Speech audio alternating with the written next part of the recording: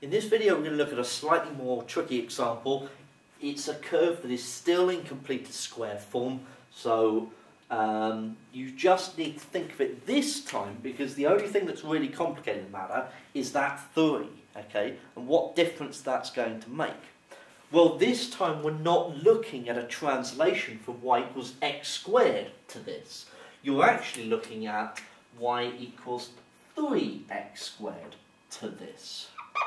Okay, so what's happened is the x has been replaced with x minus 1 and the y has been replaced with y minus 5. So in actual fact, we're just still dealing with a translation, okay, it's just the original curve is slightly different. Now, what this means is the vertex is at 1, okay, not minus 5, 5. Okay, because the number inside the bracket changes sign, but the number outside remains the same. So, in sketching this, it has a vertex at 1, 5, which is, let's say, there.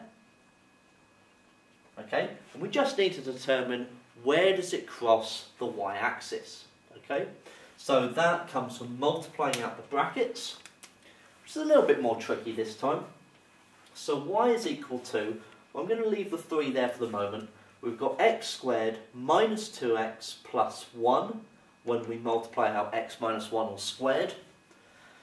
So I'm going to have 3x squared minus 6x, 3 times 1 is 3, plus 5 is 8. So it crosses the y-axis at 8. So it is a curve that looks something like this. And I've drawn it a little bit steeper, okay, more squashed to make out that actually it is stretched inwards more so than y equals x squared, okay. The 3x squared stretches it inwards, okay. So this is the curve when it's the equation of the curve when it's all multiplied out, and from the completed square form we get the vertex, and from this format we get the number that it goes to on the y-axis.